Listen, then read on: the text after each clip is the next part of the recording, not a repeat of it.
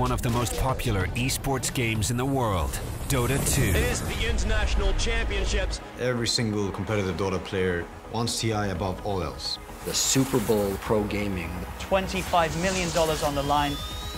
The ultimate underdog story. Raise the roof, it's OG! We were considered as like one of the best teams, if not the best team in the world. Every good Dota team understands the phrase, a good teammate. Everyone else was switching people in and out, but OG were able to stay as a unit, and it was paying off. Dota is a team game. It is not about you, it's about everyone around you. There's no more iconic duo than No Town and Fly as a player combo. We went into it with the mentality that friendship will win in the end. Can their friendship withstand the strain?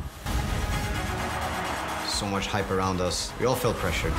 They fall flat in qualifiers, they fall flat in tournaments. You are gone! What happens when everything around you starts to crumble?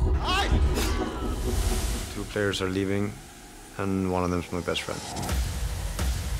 They're going to EG. Evil Geniuses, one of the absolute strongest teams. EG are the favorites. What's your motivation? Money.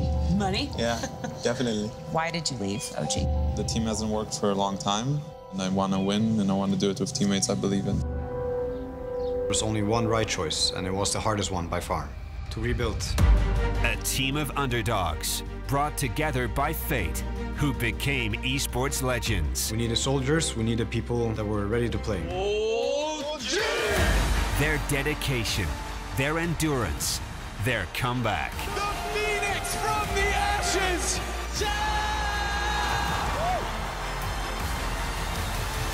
Let's fucking enjoy it. We're doing this together. Lose together, win together, slay together, slay together. Against the odds.